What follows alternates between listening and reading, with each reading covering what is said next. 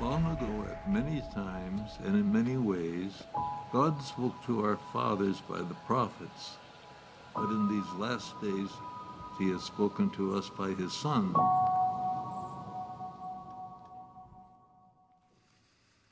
Thank you, Ricky and Steve and Anton. That was a beautiful song. Just hope we sing that again soon. Or you sing it and I listen. I always feel like I sing like Anton in my head, but I don't with my mouth so much. Well, we're at the close of a series called Jesus of the Prophets, looking back through the eyes of the Old Testament prophets, these quirky, strange men who looked forward in hope and faith, and how Christ fulfilled their hopes and their longings, and how he still fulfills ours today. We come to the end of this series. How many of you like deadlines? You work best when there's a looming deadline. Who likes deadlines? It's a few of you strange people. How many of you are master procrastinators? You're really good at putting things off. Yeah? Well, whichever you are, there's something about having a day approaching, isn't there? Like final exam day, tax day, wedding day, the day of a birth, moving day. Or like my wife and daughter went on spring break, because it was her college spring break. They went to see my folks in Arizona, and I had this list of things I was going to get done while she was gone. You know, really bless her when she came home. And I didn't do any of those things. As the day got closer, I kept looking at the list, wasn't getting shorter, but the days were getting shorter, and then it's like the day she's coming back, and I'm like, oh no. I had 7 days and I did nothing. We're coming to the end of our series, as I said, where we look at the prophet's view of how Jesus fulfills their longings. We looked at the prophet Micah, and we saw how Jesus is the future king who will return, the returning king. And then we looked at the prophet Hosea, this strange story about God telling this ancient prophet to marry an unfaithful woman to teach him about his heart for us when we are unfaithful to him. He's our true bridegroom.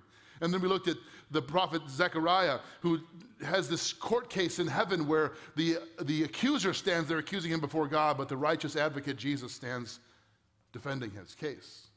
And then last 2 weeks at prophet Isaiah, both the child who will be born to rule and the suffering servant who's wounded for us and pierced for us and carries our sorrows. So we wrap up the series, and we're going to go to an appropriate place, the very last book, the very last chapter of the last book of the Old Testament, the Italian prophet Malachi. It's a pastor joke, but I think it's funny. Okay, turn to Malachi chapter 4, verses 1 through 6.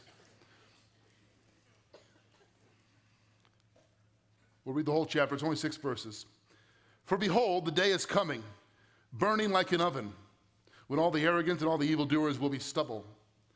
The day that is coming shall set them ablaze, says the Lord of hosts, so that it will leave them neither root nor branch.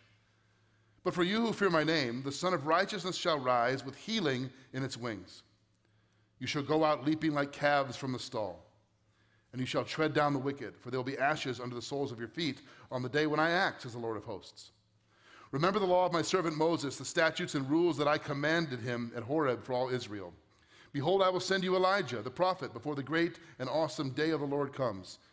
And he will turn the hearts of the fathers to their children, and the hearts of children to their fathers, lest I come and strike the land with a decree of utter destruction. Now, let's just be honest for a minute. These 6 verses move from really troubling, disturbing images to really nice images. It's like, oh, burning stubble, oh, healing in his wings. Trampling ashes, oh, we're going to be children who love their daddies. I have to admit, when I read this passage, I thought, this is not going to be very popular. And I like for you to like me. So I worry about what it's going to sound like. But here's the truth. My job isn't that. It's to tell you what the Word of God says as graciously and as clearly as I can tell you. And I freely admit, this is not a popular message today. This day of the Lord and ideas of judgment, and what does all this mean?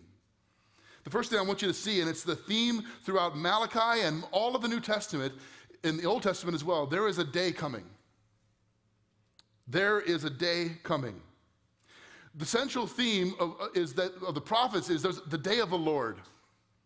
The day when God will enter back into history specifically and act in judgment, to enact justice, and to heal and restore. There's a day coming.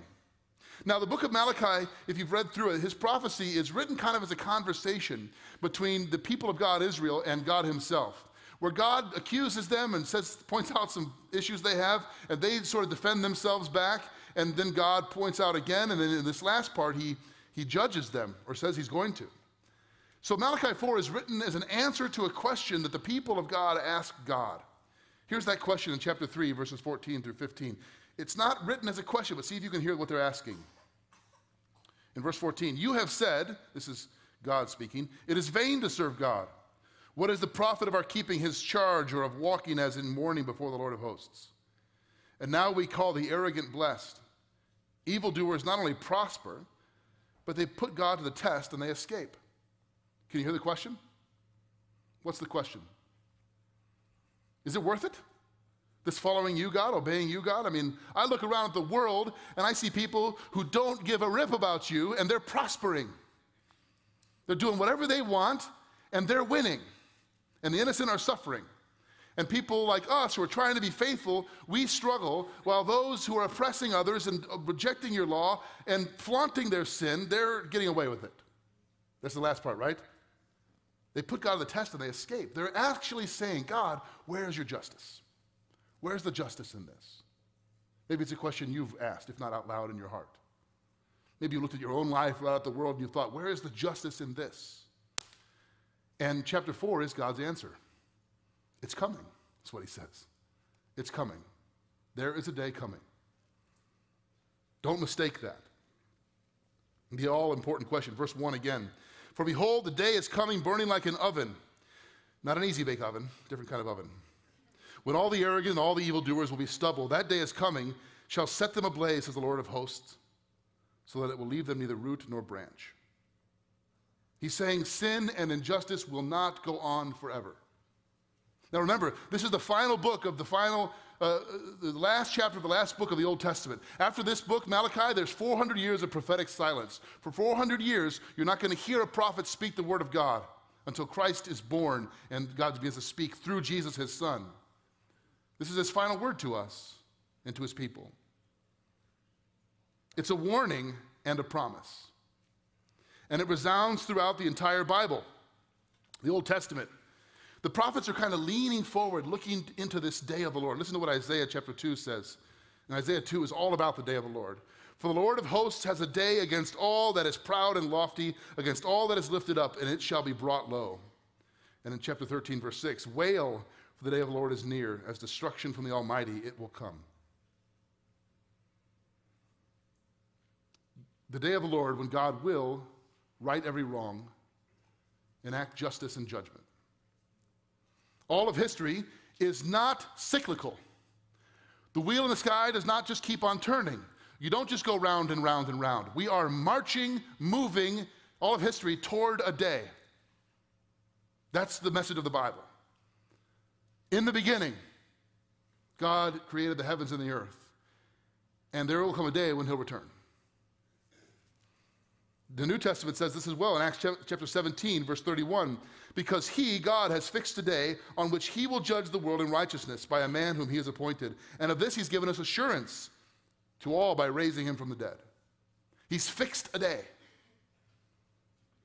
Not actually a single 24-hour period, by the way, but a series of events that start when Christ returns and culminate in the new heavens and new earth reality. So, like, for example, heaven. Popular culture says heaven is you're going to become like a little baby wearing a diaper and get wings and float up on a cloud and play a harp. That sounds more like hell to me than heaven, actually. That's not heaven.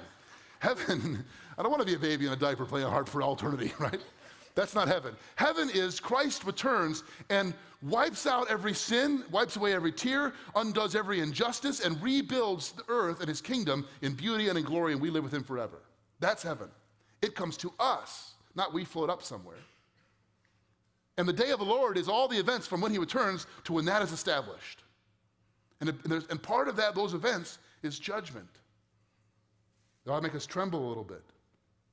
But it also ought to make us glad. Psalm 98, verse 9, let them sing before the Lord, for he comes to judge the earth. He will judge the world in righteousness and the peoples with equity. Now, I know it sounds ominous and upsetting. But actually, for those that are in Christ, it's good news. It should be. Most of us live our lives, me included, as if my present circumstances are going to go on for all eternity. That this is life. And I don't think about the eternity at all. If I do, it's very in vague terms. But this is real, this life. And I interpret my future reality based on my present circumstances. And the Bible says you should do the exact opposite. You should interpret your present circumstances based on your future reality, not the other way around. You should interpret your present decisions, choices, relationships, investments of your resources, your time, your energy, your prayer, your thoughts, based on what's coming, and not the other way around. Second thing, I think this is good news, is it enables us to freely forgive. We should be able to forgive freely because the coming day of the Lord, where he will judge. I talk to people who think it works this way. Look, God is a God of mercy and grace and love, and he is. And he would never judge anybody. He accepts everybody freely, and so I shouldn't either. That's a common idea. It's only partly true. God is a God of mercy and justice and love. He's also a God of judgment. You can't have justice without judgment. Listen to what Miroslav Volf writes. He's a Croatian theologian, grew up in the former Soviet Yugoslavia. He lived through the ethnic cleansing wars in the Balkans and his homeland. And he wrote a book called Exclusion and Embrace. And he has 2 whole chapters that are profound on what real forgiveness means and how it's possible when you see horrible injustice on a massive scale. How do you forgive?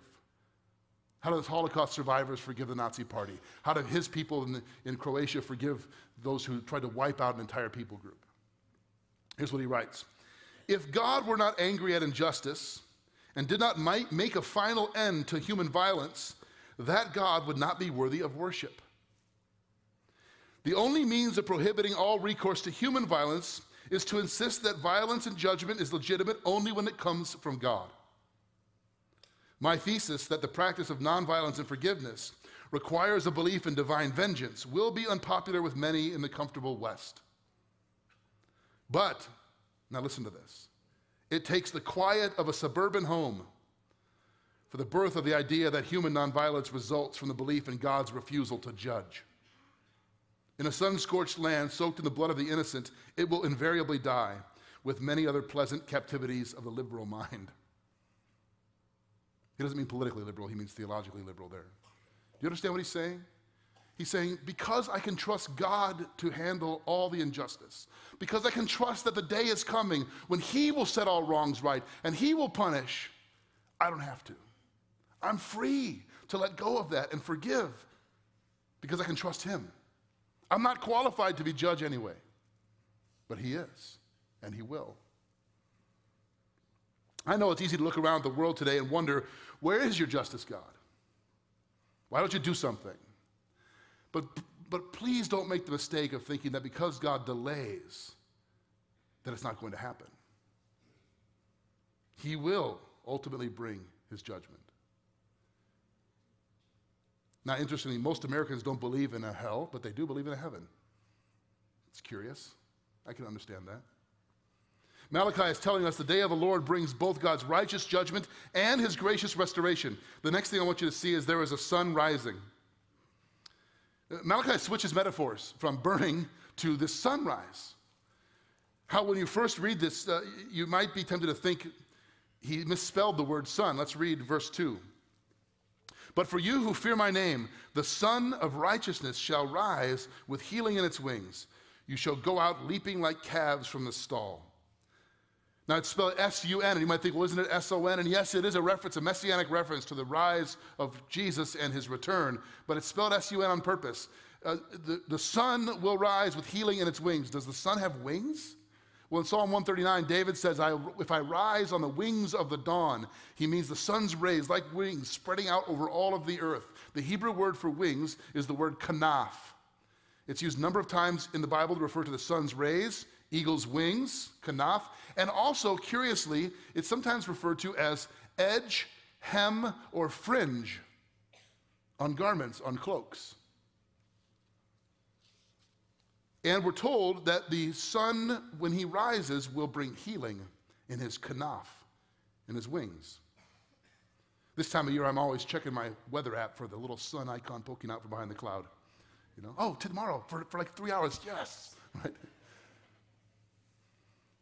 The prophets look forward to the rise of the sun. In Revelation 21, verses 22 and 23 says, when this happens, ultimately, we won't even need the sun, the burning ball of gas millions of miles away. And I saw no temple in the city, for its temple is the Lord God Almighty and the Lamb, and the city has no need of sun nor moon to shine on it, for the glory of the Lord gives it light, and its lamp is the Lamb.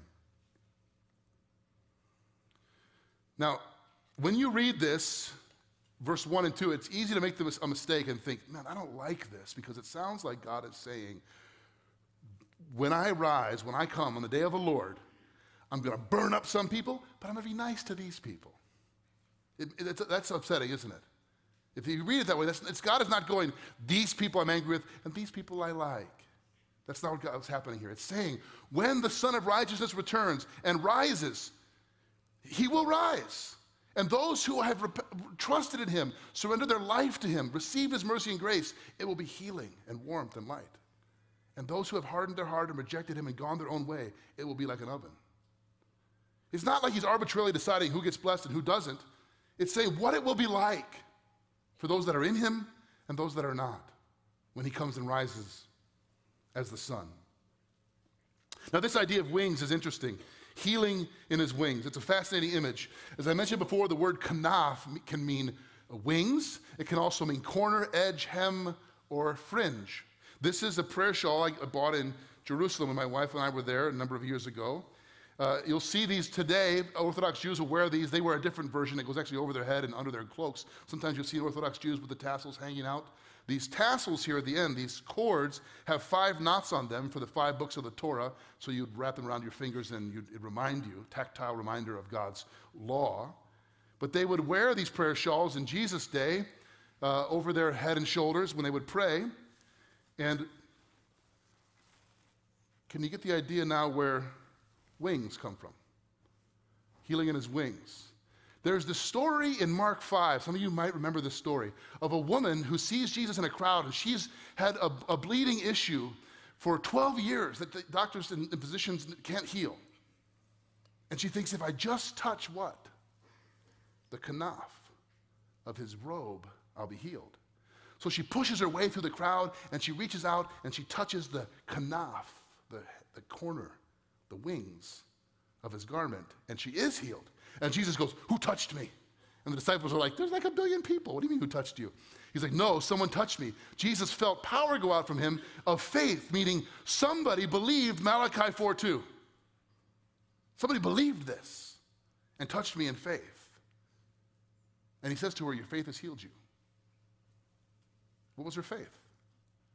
The Son of Righteousness will rise and there will be healing in his wings. In Mark chapter 6, verse 56, we read this.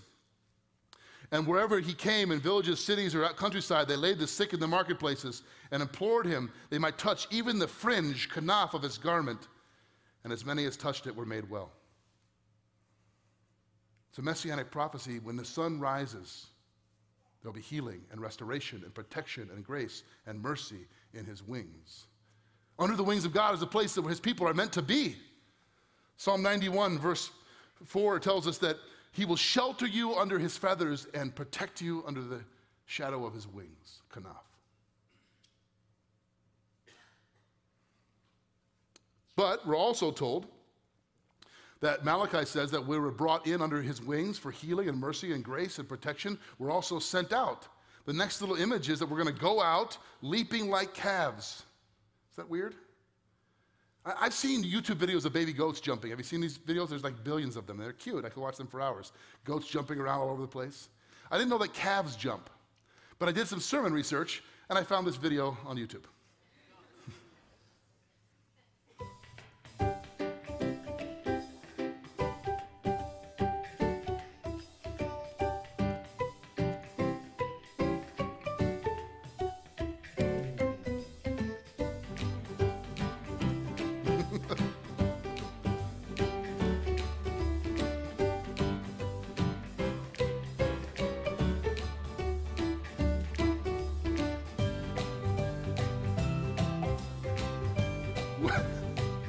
What could make you happier than watching calves leaping? Huh? Is it me or did the one calf try to kick that other calf? So we don't live in an agrarian society. Maybe you grew up on a farm, but apparently this is a thing. In the spring, when calves have been born, they've been in the stall for a long time, they're first let out, they run and jump and leap. That's the image that Malachi gives us of what it will be like on the day of the Lord for those that are in Christ. It's uninhibited joy. A good friend of mine says, true love is like dancing. You really can't do it if you're afraid of looking like a fool. If you're worried about what other people are going to think of you, you can't really love well or worship well. Oh, praise him, right? You know, we're worried about how it's going to feel, what it's going to feel like, what people are going to think of us.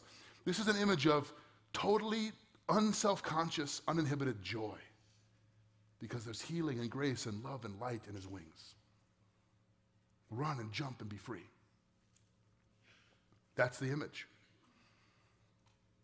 The coming day of the Lord is a day of healing and restoration and freedom and joy for those who have turned to Jesus. And the day is coming. And last, there'll be hearts turning. There will be hearts turning. The book of Malachi and the whole Old Testament ends with this interesting passage about turning hearts, fathers to children and children to fathers. Turning is the biblical idea of repentance. It means I'm headed in the wrong direction, and by the grace of God, I recognize that I'm going the wrong way. And he moves in my heart and moves me to turn around and go the other direction. That's repentance. It's a churchy word, I know, but that's what it means. It means I recognize this is wrong. This is not where I want my life to be. And I turn around back to God, my Father, back to other people. I turn my heart back to the direction God wants me to go. And that's the image he gives us, particularly in the context of fathers and children. Let's read verses 5 and 6. Behold, I will send you Elijah the prophet before the great and awesome day of the Lord comes. Elijah, by the way, is a reference to John the Baptist who would come preparing the one. We won't have time to get into all of that. And he will turn the hearts of the fathers to their children and the hearts of children to their fathers, lest I come and strike the land with a decree of utter destruction. Now, this sounds like God is saying, unless you dads be nice and you kids be nice to your dads, I'm going to smite you. It's not actually what he's saying. What he's saying is, the destruction of a society, a culture, a civilization, a nation is imminent if fathers don't love their kids and if kids don't honor and love their dads. We're spending millions, billions on education and social programs to fill in the gap of what dads are supposed to be doing. Now, moms, you're not off the hook. This doesn't mean it doesn't apply to other relationships. But in my experience as a pastor, we have a lot more daddy issues than mommy issues. There's a lot more father wounds in people's hearts. There are a lot more absentee spiritual dads than moms in homes. And I think what Malachi is saying, what God is saying through the prophet is, you want to see if God's at work in a church or in the world? Look at the men. Are they humble? Are they turning their hearts to me? That's a sign. It's one of my great prayers for our church. And again, it applies to all relationships, to all of us, but there's a reason I think Malachi mentions it this way. And you don't get the Father's heart by just having a child. You get it by becoming his child, by his grace. I want to show you a video clip that expresses this better than I could ever say it. One of the places where I've seen Malachi 4:6 in action. And it's a place that will surprise you. It's the largest maximum security prison in our nation, in Louisiana. It's a ministry there called Malachi Dads, where these men go through a 2-year discipleship program. They're serving life sentences, many of them for murder. And they have their hearts transformed by the grace of Jesus, the healing in his wings. They turn from their sin. And one of the first results of that is they want to love their kids better on the inside of prison walls than they ever did on the outside. I want you to watch this with me, and then we'll finish by coming to his table.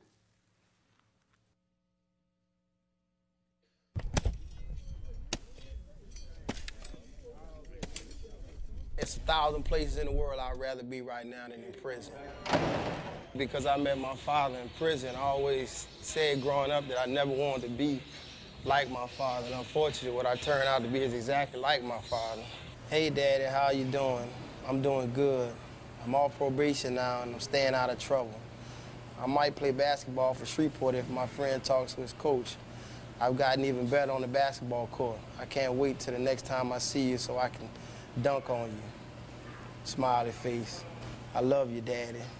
And out of everything he said, it wasn't to the end of it that just really crushed me when he said, I love you, Daddy. Because that's all I desire for my son to do, is just to really love me. In a sense, I felt as if I failed him because I know how much he needs me. I didn't know what it's like to be a father as a kid myself. I was only 16 when my daughter was born. My dad was non-existent. He basically abandoned me. I met my father while I was in prison. I didn't never really have my father there with me. My dad was incarcerated. He never gave me any virtues or values. I never really understood what fatherhood was about. He was never there. He was never consistent. He was always just this random pop-up guy. All I ever wanted my daddy would do was just tell me that he loved me. My son didn't wrong me, I wronged my son. I now have cultivated a relationship with my daughter. See, I didn't know you have to have a relationship. I didn't know that. Now I know. I have to be the one who actually make the sacrifices, the necessary sacrifices to see, reconciliation, healing take place. Now, last time I talked to her, I asked her, was she mad at me? She said, for what, Daddy? I said, for not really being in your life like I should have been. She said, Daddy, I forgive you because I know people make mistakes, and you made a mistake and you made a bad decision, and it cost you. And I told her, I said, babe, I'm glad you understand that because my choice and my decision wasn't, I didn't choose what I did over you. And it doesn't make me less concerned. I love you lesser because I did what I did. I'm singing with the heavenly hosts. My biggest fear about prison that I would meet my son in prison one day. Talk to my daughter more than I ever did, but I don't even know what it's like to embrace her, to hold her. I've been gone that long, and I need to hold her. I really do. I really do. This day, Returning Hearts Day, it's focused on the father and the child alone. It means so much to them because, number one, it means we trust them. We, the prison, trust them to be worthy of this visit. All right. Now I'm walking with the angels high above the mountains. I'm singing. I see my son now. There's no restrictions on how they should show affection during that moment. How you living? Oh boy, man, you getting tall. We'll be walking with the angels high above the mountains. We'll be singing with the heavenly hosts. Come on, I miss you, girl. I love you. They get to spend a day together alone. Ready? Just the child and the father. They can build that relationship that was broken. They can restore what was the hurts that were there, and the father can focus on the child, and the child gets that attention. He looks like you. A Malachi dad is successful when he's reconnected with his children. In spite of his situation with his father being incarcerated. He's reconnected to his children, and he's reconnected to his children in a different way, in a transformed way, in a transformed life, a changed life. And in due time, the child will respond to that, and that relationship is restored. And what can they give but love to their kid? They have no money, but they can give love. Never let it go. Never let it go. God has given me and some of us a chance to be there and go a number of times. The guy Ed Burton, who was serving 60 years for armed robbery, did you see him? He had 3 scholarship offers for football to SEC schools. Life set out for him. Made a horrible mistake, and he's serving 60 years. And I got to meet him. He's one of the most gracious, humble, godly men. He's on the inside of the razor wire, but in some ways he's freer than a lot of men that I meet on the outside because of the grace of Jesus, because of the healing in his wings. There's a day coming, Malachi says. Don't make a mistake thinking that your life is going to go on like this forever. There's a day coming. And the place to be is under his wings of grace and mercy. And between this day and the day when he returns, we're told to remember him, to pursue him, to honor him. And one of the ways he's given us to remember him is this table, that we come to his table to remember what he did for us. That the judgment of God doesn't fall on us, it falls on Christ because he loves us. And then we're liberated and set free. That's the healing. So in a moment, I'm going to pray, and then we'll distribute the elements. But just if you're here for the first time, or if this is not your church home, I just want to remind you, this is not our table. It's the table of Jesus Christ. And so it doesn't matter to us if you're a member here, a regular attender, if you've never been here before. What matters is that you know the love of the Father through the Son, Jesus Christ, that you've trusted in him for forgiveness. If that's you, you're welcome at his table. Let's bow now to pray as the ushers come forward. Father God, we really don't have words to express the depth of our gratitude for all that you have done for us. That we're the ones who run from you and ignore you and forget about you, and you pursue us in grace and in mercy and love. Help us by your Spirit to see our present life in light of your return. Help us to long for that, look for that, and prepare our hearts for it. And now as we come to your table through the simple elements of bread and cup, help us to remember the depth of your love for us, your sacrifice on the cross, which sets us free. We thank you, Lord Jesus, that there is indeed healing in your wings. Amen.